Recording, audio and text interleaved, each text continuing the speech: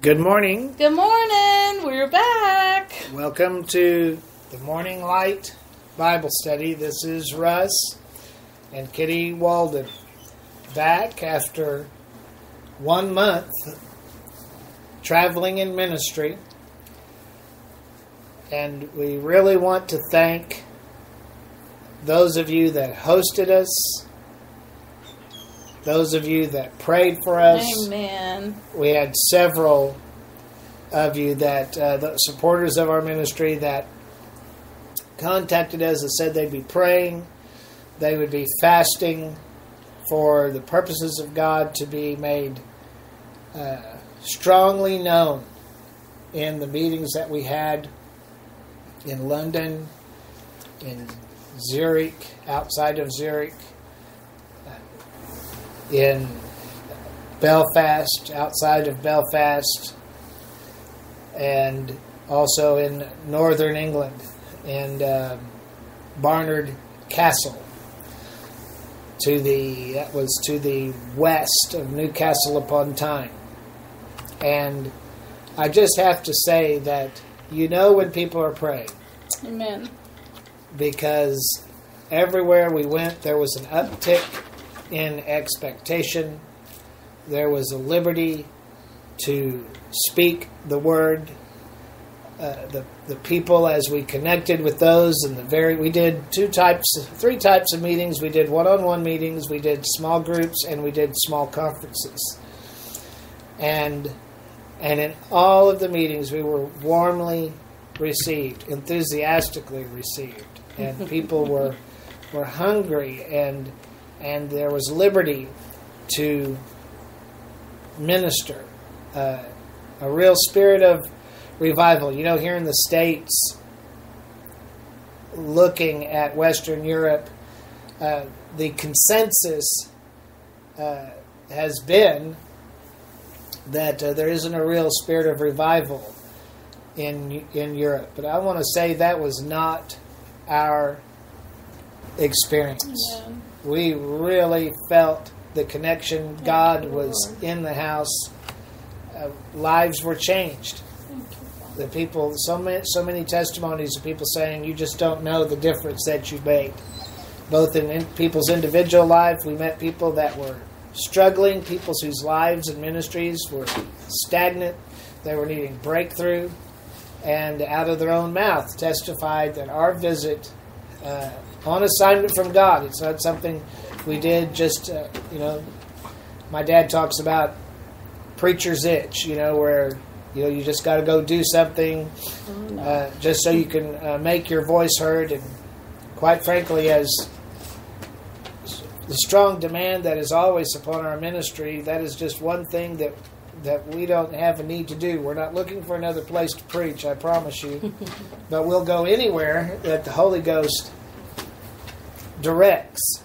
And particularly, God really spoke to us the prophetic significance of His purposes over Switzerland, over England, Northern Ireland. When we were in Northern Ireland, we connected a friend of our host. Our hostess was Ann McCormick. Hi, Ann. Hello, Ann. And her friend Graham drove us around most of the time that we were there. And Graham shared a book with me about the Celtic roots of Christianity in Western Europe. And one of the things that the book that he shared with me talked about is the ancient Celts referred to the Holy Spirit not as a dove, but as a wild goose. And I'll be frank with you, I have a hard time even talking about that without just feeling just choked up in myself. The emotions just come right up to the surface, because the Lord just kept telling me that the wild goose of the Holy Spirit was taking flight over Western Europe. And we saw it when we met in Barnard Castle with our host was Eunice Brennan, and we ministered to many people one-on-one and also in a meeting there at the meeting hall in the Methodist Church in Barnard Castle, England. And the spirit of revival was so strong. It's been a long time since I was shouted down trying to bring a message that God had given. But the place was packed. The people were beside themselves as the word of the Lord came forth. And it was a message that was reaching back to the very roots of Christianity in Britain and in the British Isles.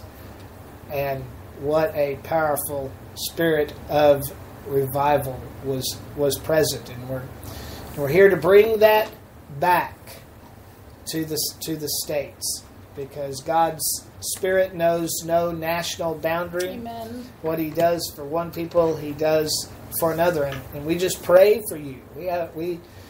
One thing I learned, I spent many years at a spiritual location that we're going to talk about today in Exodus chapter 3, when Moses went to the wilderness, emphasis on the word wild, the wilderness. And I've done my time in the wilderness, but I also learned when there was no revival streams flowing, I learned how to stir up the streams of God in my own heart and life. And when I spent 15 years on the backside of a spiritual desert and couldn't find a revival stream if I looked for one. But yet in my soul I had revival. In my soul I had what I read about in the Cane Ridge revival, what I read about in the Great Awakening, what I read about in the Azusa Street revivals, in the 1950s healing revivals. That as I studied those historical revivals, and I know you hear that a lot, ministers will say, well, don't look to the revivals of times past. But the Bible talks about don't forget the ancient landmarks. Mm-hmm. And it's like whenever we live in an area that's prone to flooding, and we can drive down by the lake at the base. We live on the base of a 200-foot bluff, and at the base there is Lake Taneycomo, and which is formed by, they've dammed up the White River. And there have been flooding, and we can go down and look at underneath bridges, and we can see the high water marks where the water has been in times past. And I can tell you this, we need to remember the high water marks of revival. Amen. So that we don't forget, that we allow those revivals to testify to themselves, lest we get such a diminished idea of what God is doing that we no longer hope for a revival that changes nations, that changes lives, changes communities, and changes culture. God is a God of transformation. He does not compromise with lukewarmness. He does not compromise with a mixture of the world and a mixture of the things of God. His base nature, according to Isaiah 11, it talks about the 7 spirits of God. Well, the very first one is the Spirit of the Lord. It is God's nature to take over anywhere He goes. Mm-hmm. And you can look around you, and it seems like the enemy is getting the upper hand politically, culturally, in our generation, in our younger generation, but that is not the testimony from heaven's perspective. And I'm here to say that revival is available. What is revival? Revival is a return of the level of visitation of the Spirit of God that obscures previous high water marks. Amen. Where we see in our day a level of revival that has no peer. This has happened many times in the history of the church. Probably the most profound was during the Azusa Street revival that has completely changed culture, is changed Christianity as a culture, is different because of the Azusa Street outpouring. And I know that revival. I know that revival in my soul. So what we believe is going to happen, when we were coming home, the Father said, don't forget Branson. And that's the city we live in. And we've known for years about revival this and revival that is destined to come. And we believe that about Branson. And we want to be a part of that. Every one of you listening have revival in your soul. If you're hungry for the Word of God, you are a candidate for revival, pardon me. And it's the embers of revival are burning, and we want to see God just blow on the winds of it. We've gotten word through our son-in-law, Mark Davis, in Nixa. There's a church in revival now, and things are busting out everywhere. We are connecting with people who are loving God and looking for Him. God is doing that. So just ask the Father how you can be a part of revival in your city. If it starts in your house, and it has to, because it'll start in your home, in your heart. And you can be the ignition switch. You can be, you flick one of those Bics to start to light a cigarette, I guess, or light a fire. Just ask God to light your fire with this fire of revival, because it is burning, and He wants to do something in your very location. And for my part, I just want to say, God left a beautiful testimony in Europe, and we were known as some of the most generous people in restaurants and hotels. They said the average person doesn't ever tip, and I said it's our custom. We are a generous people because we serve a generous God. And they were like tripping over themselves, saying, "Why are you doing that?" And it's just to give, just to serve, and just to show an example. So I want you, from my part and Russ's heart, we had a beautiful experience, and we believe it's just the beginning. We've been invited to come back. God knows when that will happen, but it was a wonderful and positive experience. And for those of you who've been asking on the internet, Deacon's great. So, as I was in the early hours of this morning, I was thinking about the ancient Celts and the wild goose of the Holy Spirit. And where we live above Lake Taneycomo, it's one of the favorite things I really like about this area is when the geese are here.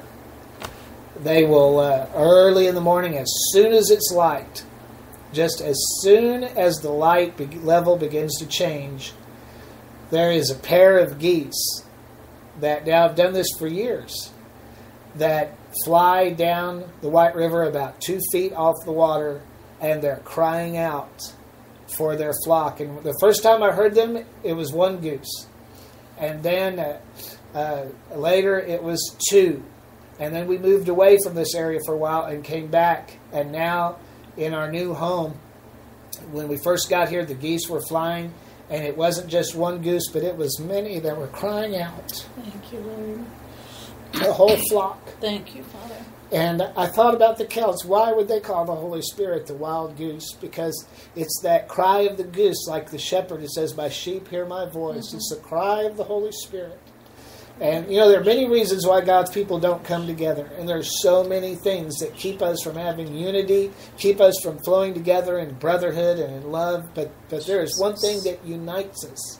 And one thing that unites those geese is the cry of that leader, the cry of that goose that ultimately brings together the flock. And then I just thought of the ancient Celts when they looked up to the heavens. And they'd see that V formation and that goose flying. And they compared that to the leadership of the Holy Spirit. Amen. That we're on our way to somewhere. Those geese fly all over the world. And wherever they fly, they're fruitful. And they bring forth their created purpose. And likewise, the cry of God. It's the call of the Holy Spirit. Like John the Baptist says, "I am the voice of one crying in the wilderness." And I just, in my heart this morning, I was saying, I want to hear that cry. I want to hear the call of God, not the call of man. No. Not the soup du jour, not the soup of the day, not what's titillating men's hearts or tickling their ears today, but what is the overarching cry of the Holy Spirit over the land that drowns out, that causes you to filter out what the world is saying, to filter out the urgency of circumstances in your life, and causes you to realize, like those geese, when that call comes, God programs something in those geese that they're drawn to that cry, and when they lift their wings and join with that leader, with that one that's leading, they are a part of something larger than themselves. Amen. There is a corporate purpose of God in the earth, and you can be a part of it, but it's going to require spreading your wings and allowing the call of God, the call of the Holy Spirit to draw you out of all of the stuff that wants to keep you bound and keep you isolated and keep you turned away doing your own thing, and allowing the tyranny of the urgent to drown out that regal call to mount up with wings as eagles and begin to follow after the Spirit of God. I just pray that we would all begin to hear that cry. I believe in all of the stuff that's going on culturally in the world today, where it seems on a cultural level that the church and the standards of God are being assaulted and coming to failure in many areas, culturally, politically. But yet in the midst of that, God reigns over all of that. And there is a cry going forth in the land. And I've heard the Lord say that to me, and it kind of fits with the idea of the goose. God's told me years ago, and He repeats it to me quite often. He says, I'm not coming down there to you. Amen. You're going to have to come up here to me. Yes, Lord. We're going to have to, we're going to be doing a conference. I don't know when, but that's one of the things God spoke to me about, a conference that we're going to have one day called Come Up Higher. And just like that goose, when he doesn't come down to collect all of the geese that are scattered across the earth within the sound of his voice, he doesn't spiral down and say, now come on, let's go. You know, He's already done that. He already came down. He already did that. He doesn't have to do it again. When that goose flies, He's not going to come down there to gather you up. He's calling you to come up there to Him. If you want to be with Him, we've got to rise up and follow Him and join Him where He is, seated with Christ in heavenly places. As you're sharing all that, honey, over and over again in my spirit, I keep hearing the Lord say, folks, sanctify yourselves. Sanctify your own self, Keith Moore would say. In another message he brought about submit your own self. But I hear the Father saying, sanctify yourself. This is a time that you're not going to be looking to another to tell you what it means to be separated, sanctified, set apart unto the Lord. Nobody else can draw that conclusion for you. That we as individuals, and I'm speaking to myself, we have to hear from heaven and say, I hear that there's a grace now for the sanctification of our lives. The Father says, in times past you've asked me, but there's been so many distractions. You've asked me for help to sanctify you, but this is now the time. My Spirit is poured out, the Lord said, that I'm going to give you instruction and direction that's going to come easily, and it's going to be like a spoonful of sugar that helps that medicine go down. The Father says, I am here to aid and rescue you. I am come alongside of you, and I'm going to give you the courage, and I'm going to give you the instruction, but I'm going to give you the strength to obey every circumstance that I speak into. He said, just obey me, but sanctify yourselves by the grace of God in Jesus' name. Amen. So let's begin with Exodus chapter 3. And Kitty, if you just read about the first 5 verses, wherever the natural stopping place is, and then we'll go from there. Now Moses kept the flock of Jethro, his father-in-law, the priest of Midian, and he led the flock to the backside of the desert and came to the mountain of God called Horeb. And the angel of the Lord appeared unto him in a flame of fire out of the midst of a bush. And he looked, and behold, the bush burned with fire, and the bush was not consumed. And Moses said, I will now turn aside to see this great sight, why the bush is not burnt. And when the Lord saw that he turned aside to see, God called him out of the midst of the bush and said, Moses, Moses. And he said, Here am I. And he said, Draw not nigh hither, put off thy shoes from off thy feet, for the place whereon thou standest is holy ground. So Moses he was born and brought out of the bulrushes into the house of Pharaoh. He was raised up to be a prince of Pharaoh. He could have been Pharaoh, but he had a heart. He knew he was called for the salvation of his people, and he promptly goes out and does a crash and burn, killing the Egyptian He's rejected by his own people.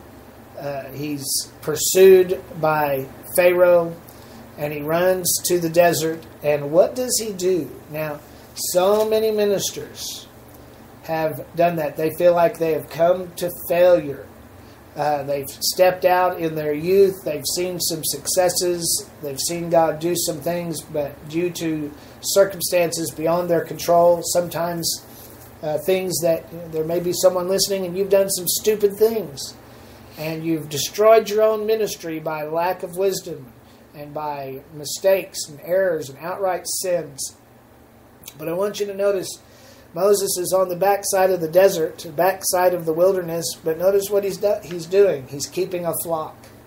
He's got a sense of responsibility. God put a shepherd's heart in this man. The DNA of God on the inside of him was to take care of the flock of God, and he promptly completely messed that up and missed God's timing more than anything else. And now he's on the backside of the desert, but the DNA of God is still working itself out in his life. You know, I spent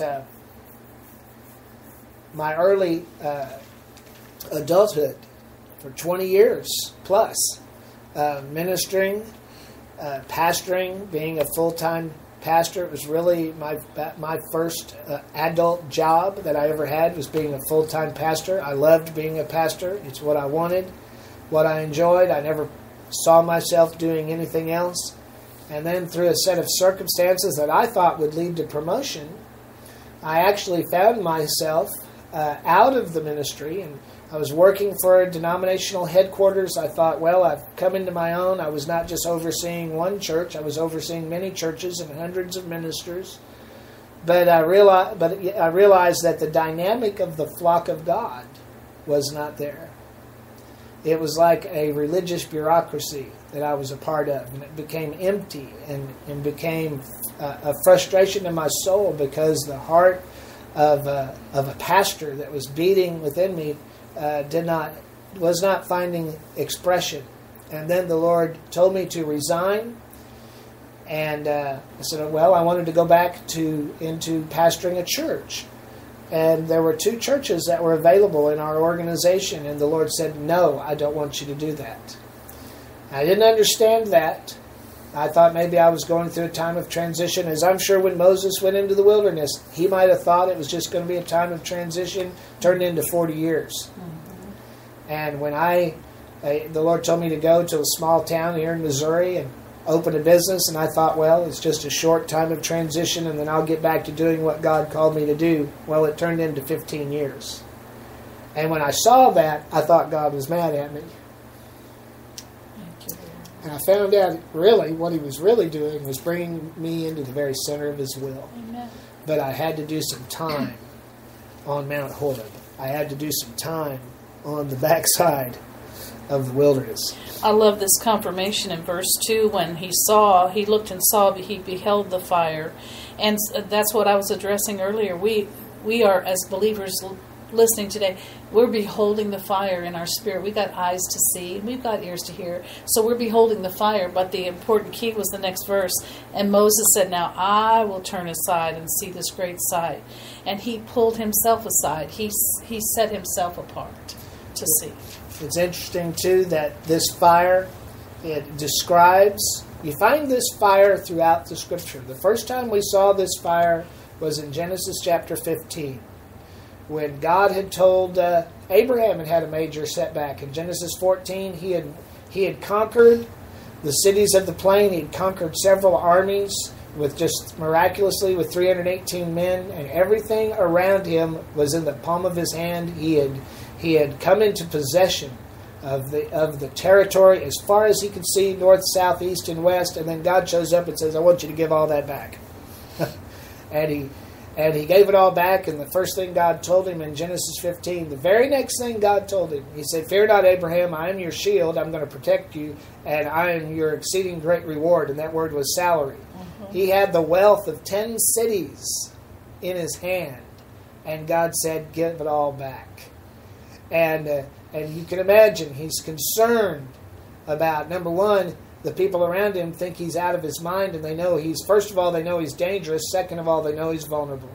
And so he was afraid and he was concerned. And God shows up and caused him to fall into a trance. And this called it a smoking furnace and burning lamp came down and ratified a sacrifice that Abraham prepared. And they call that a Christophany, which was a pre-Calvary manifestation of Jesus, manifestation of Christ. That fire, column of fire that came down, was the same column of fire, the same anointing that came upon Jesus when he came out of the water at his baptism. And he received the Christ anointing and went out and was tempted of the enemy, and then came back in the power of the Spirit, raising the dead, casting out devils, cleansing the lepers. And then we fast forward, and now Moses is experiencing the same fire is in the bush that burns and it's not consumed. And it said he turned aside to see what was going on. Kitty says, anything that makes you do a double take, pray to interpret.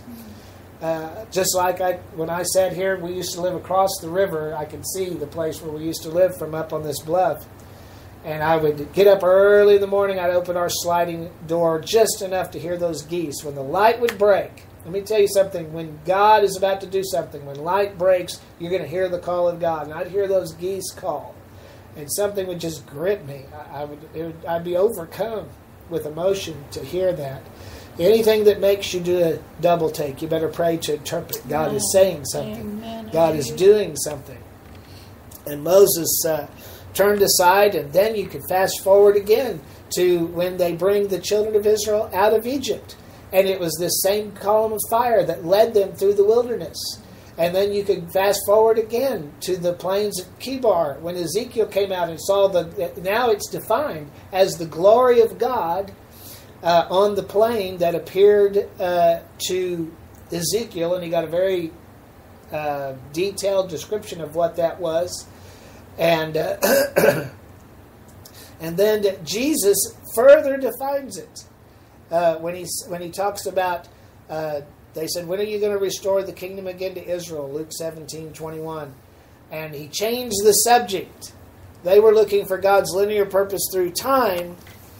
And he changed the subject. He said, you need to quit thinking about God's linear purpose through time and think about the kingdom of God that's within you. He said, in the last days, they're going to be looking outward. But the trek, the angle of the directional focus of this glory that first appeared to Abraham and now to Moses and then in the wilderness and then to Ezekiel and then visited Jesus and came on him when he was baptized. The whole point of God was to bring that glory on the inside of you. The fire of God that appeared to Abraham, the fire of God that burned this bush, is the fire of God that's on the inside of you. It's what Paul said, this is the mystery that's been hidden from dispensations and from ages, which we warn every man, which we teach every man, which we preach to every man. It's Christ in you, the hope of glory. You have on the inside of you the burning column of fire that ratified the sacrifice in Genesis 15 that told Moses, take off your shoes from off your feet. Yes. You know, why do we wear shoes? So that we can get past the rough spot. You know, but God wants us to be vulnerable. In the New Testament, it says, see that you walk circumspectly in life. And that word circumspect, you look it up. It means barefoot. We need to learn to walk in vulnerability, to walk barefoot. And you know, it breaks my heart. Ministry doesn't get that today. Ministry wants to clothe themselves in the aura of invulnerability. They're trying to be head and shoulders above the rest. They're trying to be larger than life.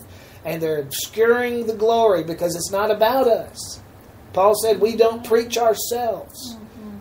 We have this treasure in earthen vessels, and that means cracked pots. But in our religious culture that we live in, if you show vulnerability, if you show humanity and weakness, you're turned away from a people that are looking for a Saul rather than the Davids that God puts in their midst. But I'm here to tell you that the glory doesn't rest upon a King Saul. The glory doesn't rest upon that person who has contaminated his call with the cult of celebrity. but it rests upon that person who's walking in vulnerability, circumspect before his God. God wants you to feel. He told Moses to take his sandals off because he wanted Moses to feel everything. I like the guy, I can't remember who it was, used to say that many times. He said, I want to have a religion that I can feel. I want to have an experience that I can feel. I want to know what it is for my emotions to be at the surface and to be able to respond. I appreciated that I grew up in Pentecost. It was an other side of the tracks religion back then. It was poor folks' religion. And these people were not intellectual and they were not educated. All they had was an emotional response to the Spirit of God, and they'd get up and run the aisles and run out of the building just to holler, and they wouldn't know what else to do. Without sharing who, when we were in Switzerland, and I was in the middle of prophesying and breaking a curse, this brother was so overcome, he just burst out with emotion out of his mouth. It was like doubled him over in relief, because the Word of God will bring relief and it'll bring release. And if it has to, I'm certain that he's had things bottled up on the inside. And it was just such an overwhelming breaker anointing that the man got free. And it was precious to watch. I will forever have that in my vision. I will have that picture of what it's like to get set free. And God just is so faithful to That was the same thing we saw in Barnard Castle when God gave us the word over that, over northern England and over that area. It was all bottled up on the inside of the people, and they just spontaneously began to respond. And the walls were ringing with the shouts as the people just responded with that from a place of vulnerability and just let the cry of their heart be made known. It was touching. It was heartbreaking. Our hearts just were grafted to their hearts in that moment. And that was the moment of revival. If I could capture that, if I could bottle that and release that to you, because I believe we laid hold upon something that God's wanting to do and wanting to bring us to. We don't have to be sophisticated. We don't have to be larger than life. We do not have to follow a concept of spiritual leadership that is contaminated by the cult of celebrity. We can come to the place like David did. Just out there, what was David doing when they were trying to find the king? He was just watching his father's flocks. What was Moses doing? He was just out there trying to be responsible for what was in front of him. It's what Kitty and I are doing. We didn't rush into this ministry. We sat free. God drug us, not because we were reluctant, but because we wanted what God wanted for us. And we entered into what became Father's Heart Ministry because people told us, we know where you live. And you can pretend you're not at home, but we're coming to your house tonight and we want you to teach us. And because people were hungry, responding to those needs. And I believe there are many, many of you that are called. You have the call of God, the cry of God on the inside of you. And you have in you what Moses saw, the angel of the Lord that appeared in the bush. You have that burning on the inside of you. In that moment, when he was talking about that breakthrough moment, it's that moment when heaven kisses earth. And it's simply what the scriptures declare. Thy kingdom come on earth as it is in heaven. And those are moments. So you might as well fasten your seatbelt and get ready for them, because God's showing up. Just stay hungry. Do you want me to continue? Well, he said he turned aside to see. And again, anything that makes you do a double take, you need to pray to interpret. We need to learn to listen to the voice of God that insinuates itself in all kinds of circumstance. When I wake up in the night, I'm listening. Amen. I listen. In the night when I'm dreaming, I'm listening. Always in the back of my mind, I'm reading, for lack of a better way to put it, I'm reading the tea leaves of my experience. I'm examining every moment of experience, whether I'm sleeping or waking or coming awake in the night seasons. My response is always, when I wake up in the morning, speak, Lord, for thy servant heareth. Things that go on round about us, I want to know the voice of God. And Moses, I so appreciate Moses' response. He could have closed his eyes. He could have looked at that and say, isn't that strange? Now let me get these ticks out off this sheep in front of me. He could have ignored it, but he didn't. He was hungry. He was seeking. He was not accepting circumstances for the way they were. And You know, Horeb means a desolate place that destroys you. Look up the word Horeb. It means to destroy. It means a place of desolation, a place of dryness. And many of you would say, that's my experience. I feel my life has been desolated. I feel like I'm all alone. You could be in the midst of a crowd. You could be attending the largest church in town, but you're dry and desolate, isolated. And God told me in 1997 to reach out to people just like you and to say, you're not crazy, you're not backslid, and you're not alone. Amen. And they thought that Moses was crazy. They thought he had missed out on God. They thought he was alone and he could have died out there in that wilderness, except that quality within him that was always doing what Kitty says, tracking the Holy Ghost, wanting to see what is God doing. I want to participate. In my lifetime, I've been through years of isolation and dryness and tried. I've told God, I said, God, that's fine. I'll run this business till I go to heaven, till I die. If that's what it is, I can do that, God, not a problem. But what about this that you put on the inside of me? Amen. He put a fire. Amen. He put a calling. He put something within me that was designed to come to life and respond to the cry of the wild goose, to the cry of the Spirit of God in the land. And it's just like in Jesus' day when the dove appeared and the voice of God, some said, it was an angel. Some said, well, it just thundered. There wasn't nothing to it. But they didn't realize it was the cry of a father to his children. And what was he saying? You're going to have to come up higher. You're going to have to come out of your circumstance. He was calling Moses out from among those flocks. You have to be willing to relinquish your life as it is in order to embrace life as God intends it for you. He had something far different for Moses. And go ahead, honey. Verse 6, Moreover, he said, I am the God of thy father, the God of Abraham, the God of Isaac, and the God of Jacob. And Moses hid his face, for he was afraid to look upon God. And the Lord said, I have surely seen the afflictions of my people which are in Egypt, and have heard their cry by reason of their taskmasters, for I know their sorrows.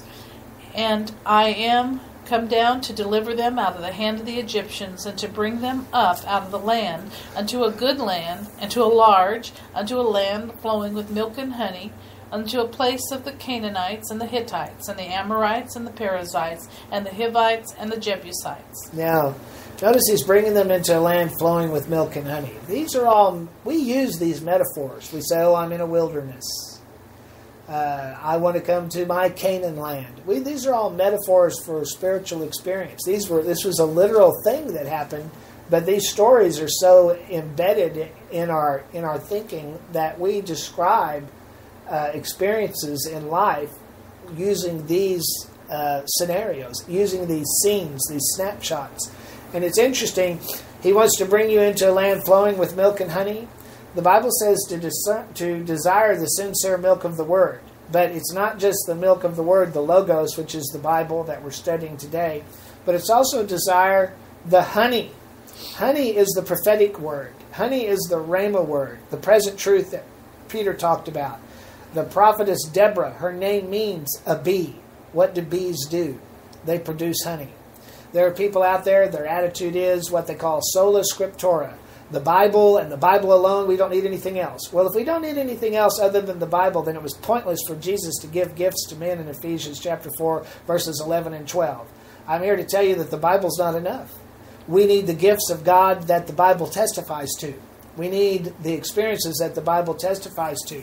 You need the prophetic word, the honey of God that comes through the prophetic ministry. It's a land flowing with milk and honey. And without both, you don't have a solid spiritual experience. Although it is true, the Bible says, despise not prophesying, and the Old Testament puts it this way, too much honey makes you vomit. Mm-hmm. I know what it is to have all these prophecies about what a powerful ministry I was going to have, and I took all those prophecies and I just dropped them in the garbage can because I was tired. None of those things were delivering me out of the miserable here and now that I was in at the time. And I know why the Bible says, despise not prophesying, but yet God was so kind to me. It's like the movie, here we go talking about movies, The Count of Monte Cristo, where the prisoner tells the cellmate who was a fellow priest. He said, I don't even believe in God anymore. And the guy said, that's okay, God believes in you. I had a man come from South Carolina driving through to Kansas City. He looked me up to tell me that very thing. He said, it's okay if you don't believe in your destiny anymore. God believes in you. Amen. And he took me, he drew me out of my difficult circumstances and put me in the very center of his will. Okay. Now therefore, verse 9, now therefore, behold, the cry of the children of Israel is come unto me, and I have also seen the oppression wherewith the Egyptians oppress them. Come now therefore, I will send thee unto Pharaoh, that thou mayest bring forth my people, the children of Israel, out of Egypt. And Moses said unto God, Who am I, that I should go unto Pharaoh, and that I should bring forth the children of Israel out of Egypt? And he said, Certainly I will be with thee, and this shall be a token unto thee, that I have sent thee. When thou hast brought forth the people out of Egypt, ye shall serve God upon this mountain. So we all have to do our time on Horeb. Now you got to realize this mountain, you're going to serve God on this mountain. Isn't that wonderful? Well, Mount Horeb is a dry, desolate place of destruction. And it seems like we all do time there. It's like we sing that song, it makes me chuckle, let's go up to Zion. Well, look up the word Zion, it means a dry, parched place. But the positive meaning of it is it's a sunlit place. God is light. God is there. I have a lot of respect for the children of Israel because at one point God told them, y'all go on into Canaan land now, and everything I ever promised you is going to come to pass, with one exception, I'm not going with you. He offered them everything they could ever expect God to do for them. He says, here it is, it's yours, with one exception, I'm not going. And they cried out, they mourned, they fasted, they fell on their face before God. And Moses said, Lord, if you're not taking us, then take us not hence. If you're not going, we'd rather stay here in the wilderness. And you have to remember, those people, that entire generation, the Bible says, bleached their bones in the wilderness. Because they would have rather have perished in the wilderness with the presence of God than saw all of their dreams fulfilled without the presence of God. I have so much respect for those people. And go ahead. Verse 13, And Moses said unto God, Behold, when I come unto the children of Israel, and shall say unto them, The God of your fathers hath sent me unto you, and they shall say to me, What is his name? What shall I say to them? And God said unto Moses, I am that I am. And he said, Thus shalt thou say unto the children of Israel, I am hath sent you unto me. I remember, if you remember when the soldiers came to take Jesus in one of the Gospels, and that they were inquiring if he was Jesus of Nazareth, and he answered, I am. And the soldiers all fell down. Yeah. Can you imagine? Policeman comes to arrest you, or you so-and-so, I am, and he falls out. He's slain in the Spirit. And has the audacity to get up, put you in handcuffs, and carry you away. That is the inscrutable name of God that to this day I don't think we fully fathom what that means. He is the I am. And that's who he is on the inside of you. Amen. He is the I am in you. He's not in a building. He's not in a box. He's not in an ark of the covenant like they carried through the wilderness. He's not in a temple or in such as he was in the Temple of Solomon. The whole purpose of God is to take what he revealed in the burning bush and then put in the Ark of the Covenant and then put the Ark of the Covenant in the Holy of Holies. His whole point was to take that and put that on the inside of you. You are the Ark of God's Covenant. That's why when Jesus died, the veil in the temple was rent, showing that the way into the holiness was made open, and also showing that the temple the Holy of Holies was empty. That the Spirit of God is now on the inside of us. That burning bush, the glory of God that led him through the wilderness, the glory of God that Ezekiel saw on the plain, it's not some outward thing anymore. We want to see something, and Jesus wants you to witness something. We want to see something outward. He wants us to witness something inward. You have in you, Christ in you, Colossians 1:26 and 27, the hope of glory, and in that glory, he says, I'll meet all your needs. The glory met their needs in the wilderness. The glory met their needs in the Ark of the Covenant. The glory brought the captives out of captivity. But that glory is in you, and if you will listen to it, listen to Him and respond to it and pray into it, it will meet your needs and bring breakthrough in your life. But you have to put your focus. You have to worship, like Solomon said, worship toward that place. And the truth is that when you are filled with Him, like the disciples were told to find a couple of replacements that were full of the Spirit of God, not half full, not three-quarter full, full of the Spirit of God, you won't help but manifest yourself, which is Christ. You'll be manifesting Him, and you don't have to work that up. He just comes out natural. Verse 15, And God said moreover unto Moses, Thus shalt thou say unto the children of Israel, The Lord God of your fathers, the God of Abraham, the God of Isaac, the God of Jacob, hath sent me unto you. This is my name forever, and this is my memorial unto all generations. Go and gather the elders of Israel together, and say unto them, The Lord God of your fathers, the God of Abraham, Isaac, and Jacob, appeared unto me, saying, I have surely visited you, and seen that which is done to you in Egypt. And I have said, I will bring you up out of the affliction of Egypt unto the land of the Canaanites, the Hittites, the Amorites, the Perizzites, and the Hivites, and the Jebusites, unto the land flowing with milk and honey. And they shall hearken unto thy voice, and thou shalt come, thou and the elders of Israel, unto the king of Egypt, and ye shall say unto him, The Lord God of the Hebrews hath met with us. Now let us go, we beseech thee, 3 days' journey into the wilderness, that we may sacrifice to the Lord our God. It's interesting that he sent Moses to two different people. He sent him to the elders of the house of Israel in captivity, but he also sent him to Pharaoh. But let me tell you something. The elders were as difficult a group of people to approach as Pharaoh was. Because both the one thing that the elders of Israel and Pharaoh were in agreement about is they were not impressed with Moses. Mm-hmm. They did not want to. The elders saw Moses as a troublemaker. They saw Moses as somebody who was going to make things worse on them. They saw Moses as somebody who was going to be a problem. And you know, that's exactly how the elders in Christian culture are today. You walk up to somebody and say, I'm called to be a prophet. Hi, God sent me to this church. I guarantee you they're not going to be handing you a visitor card.